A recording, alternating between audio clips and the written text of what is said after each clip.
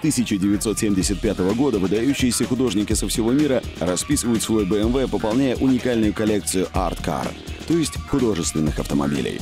Многие из них были удостоены чести экспонироваться в крупнейших музеях мира, включая Лувр, музей Гугенхайма и Шанхайский музей искусства.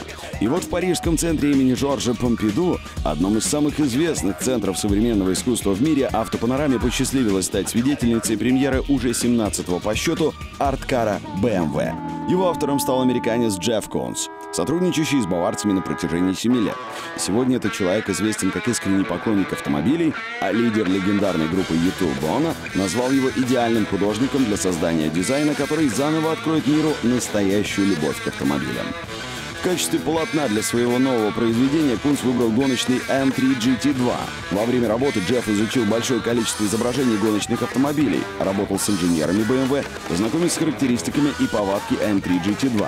Наконец, дополнительным источником вдохновения для Кунса послужила возможность испытать M3 GT2 на гоночной трассе. Впечатления о динамических характеристиках машины, приводимых в движение 500-сильным монстром, остались незабываемыми. В результате на свет появилось красочное творение искусства на колесах, производящее впечатление мощи, движения и бьющее через край энергии. Гоночные автомобили — сама жизнь. В них скрыт огромный потенциал мощи и энергии. Делится своими впечатлениями о работе художник. Вы можете слиться с этой энергией, добавить собственную и выйти за грани возможного.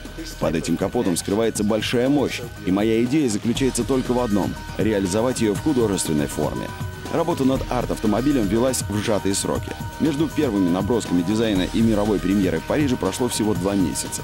Кунс создал рисунок на компьютере, а затем цифровое изображение было перенесено на виниловую пленку, покрытую двойным слоем прозрачного лака. Внешность арт-кара M3 выполнена в ярких контрастных цветах, передающих эстетику мощи и силы, говорит Кунс. На задние крылья и багажник купе добавлено изображение обломков, что олицетворяет взрывной характер этого автомобиля. А 2 живописных, иначе не скажешь, кольца в задней части символизируют сверхзвуковое ускорение. Что ж, настолько ярким и необычным может быть BMW, созданный по современным технологиям аэрографии. Ну а из центра Помпиду съемочная группа «Автопанорама» отправляется прямиком на парижский автосалон.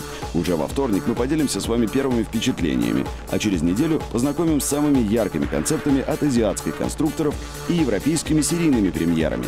Как говорится, спешите видеть.